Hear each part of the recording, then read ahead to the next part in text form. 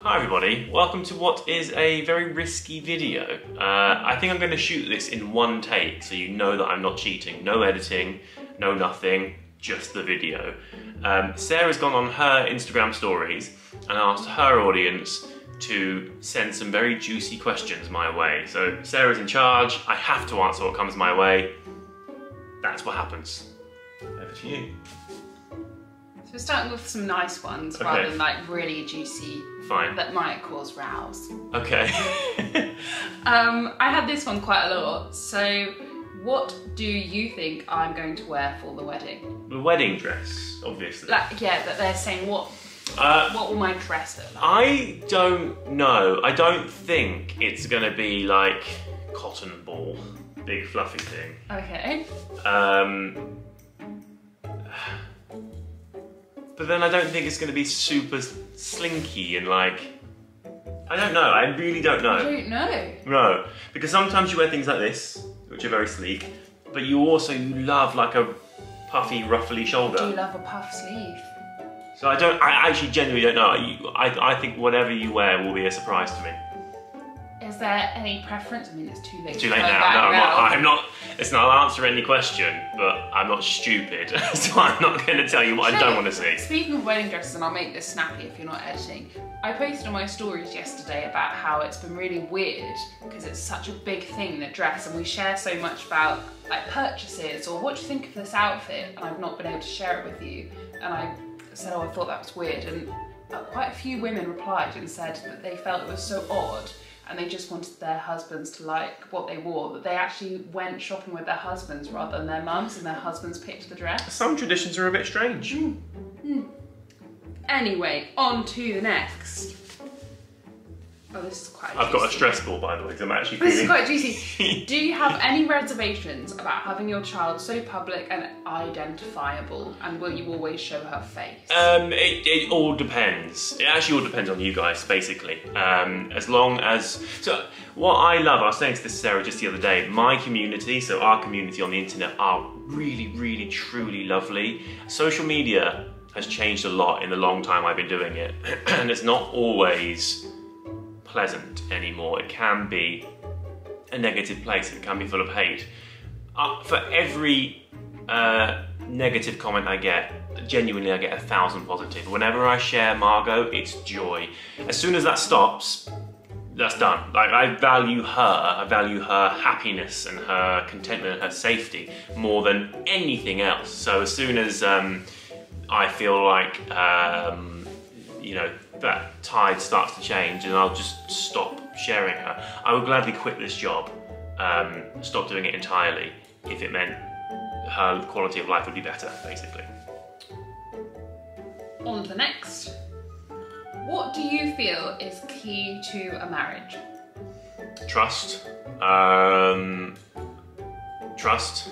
Basically, obviously, there's more than that. Yeah, there's actually more. There is a bit more than that, because obviously I trust my friends, but I'm not marrying my friends. But I think for any relationship, you have to have. For me, I will trust someone once. As soon as that trust is broken, you just cannot win it back. And I like to think that generally in life. And that's the key. That is the cornerstone. I think it's the cornerstone of pretty much any relationship. See, to me, I think the cornerstone. Obviously trust is important, but I think a cornerstone is to have the same values, and then you go from there. For sure, but I mean, I would like to assume that having the same values means that there's trust involved, because if we have the same values, I'm not going to deceive you because we're on the same page, I guess. I don't know.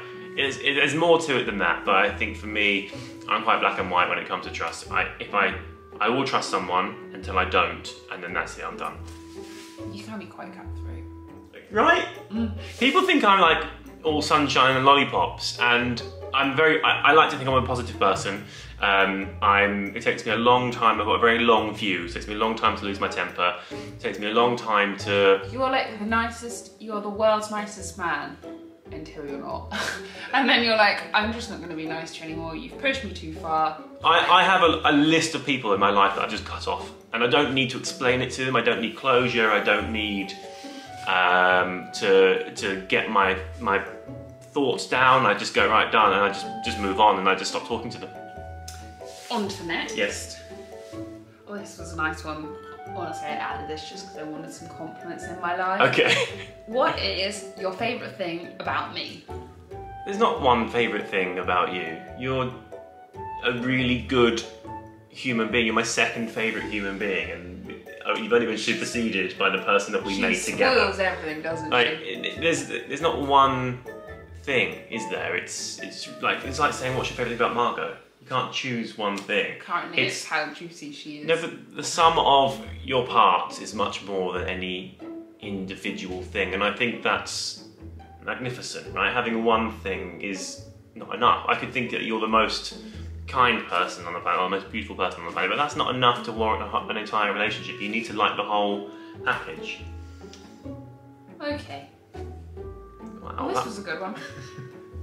The favourite person or people that you still relate to most out of the old 2012-2014 vlog gang? Is that the Brit? That would be, the old schoolers. Alfie and Zoe, because they're in a very similar part of life to Sarah and I right now, in that they've got, I mean, Ottilie's what, 6 days older than Margot, isn't it?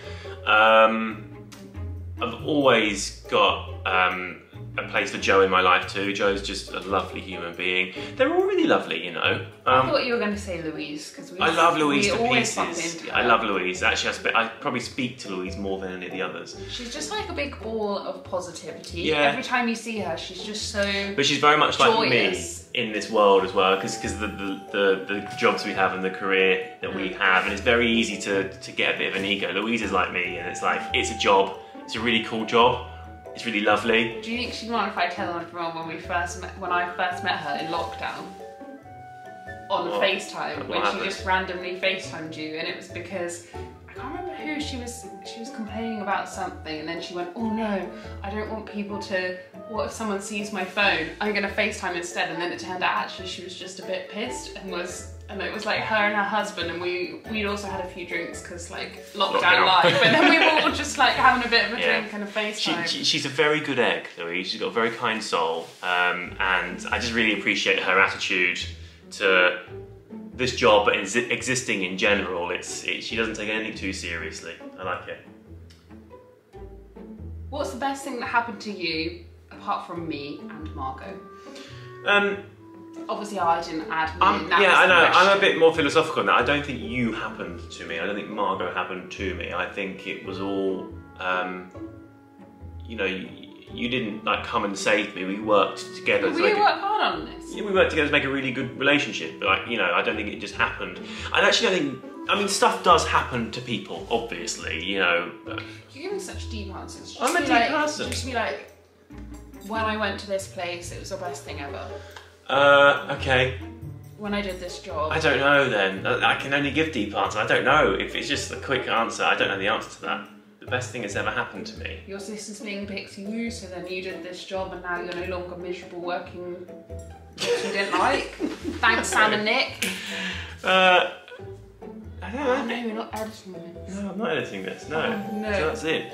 I don't know. The best thing that's ever happened to me. I think it's yet to come. Thanks. I mean, I guess obviously Margot kind of happened to me in a way, because although we work at it... You weren't allowed to use Margot's now. Oh, I wasn't allowed to? Yeah, it's fine. I'm sure it's yet to come, I'm sure then. When did you know you wanted to marry me? Early on, actually. Hang on, I'm just going to check the time. We've been going for, 9 minutes already, blimey, okay. Early on, yeah. I can't think specifically how early on, but I was talking to my friend about making your ring fairly early. It's all been such a blur though, because the pandemic and because like we almost had like a condensed relationship because we moved in together and then the pandemic happened and like everything just was like, time seemed to, we have much more time together than I think we would have had we not been forced into when we first got together, you were still working and like travelling quite a lot, right. And I would see you like 2 or 3 times a week, right. And then you were off somewhere, and then suddenly the pandemic happened, and we just lived together. Right. I mean, you'd moved in before then, but it was... You were still going about quite a lot and out and right. about though. But then suddenly you're just forced to have all that time together. I think it kind of made or break a lot of relationships. What do you find most frustrating about me? When we argue, just impossible to get a point across to. I feel the same about you. Just, and sometimes you just throw things actually, at me no, that's and not see, and just go, that seemed to do a bit of damage, I'll stick with that one, and actually it's not even relevant to the argument. Actually, that's not what I find the most annoying about you. What? Although weirdly it's more... Is it about poos? No. Right. It's because you're quite like OCD, and I find that quite like I'm not hard OCD, to I'm deal particular. with, because then, and obviously it's not like it's a reflection of you, not me, but then I feel like I'm dirty or something because you're there like tidying up behind me. Yeah, but you literally just took the bin down and then went, can you change the bin? I went, yeah, I'll put the new bin bag in a minute. And then you came back. It's because I had stuff. And you asked me 3 more times, like, I'm going to do it, I just have to do it right this second. That's because I had stuff specifically and you just put in the bin. But yes, I am hygiene and cleanliness and order that are important to me. How many more? 2 more, because we are now at 11 minutes. Okay, do a snog, marry, avoid of female celebs. We don't, I only have 3. I can't pick out of random, can I? You need to give me 3. What about you ask me the next question and think about your 3 while I'm answering? I can't think of anyone now, I'm suddenly like... Yeah, but ask me the next question. All I question. can think of is like sad things because I've been watching the telly, and I'm not going to give you Olivia Newton-John because she's just died, but that's all I can think of because it was on the news. We're not having her because that's a bit like deep. Yeah. Okay, I'm going to have to think. I feel so much pressure now. We can always skip it. No.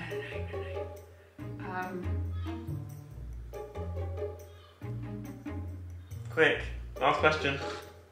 Oh. I'm not editing this and you're going to lose people. How many more children do you want?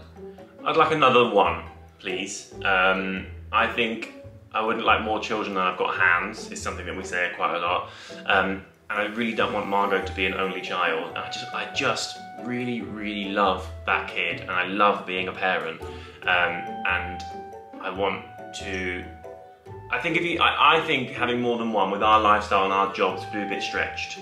But having 2 means that they're pals. And I've just got a lot of love to give.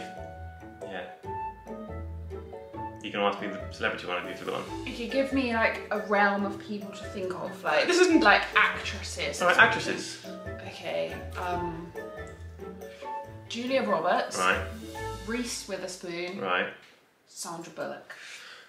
That's tough. I'm going to marry Julia Roberts because she's just got the nicest smile, and I just think, she just looks like a really pleasant human being. I think Reese Witherspoon looks like she'd be really homely.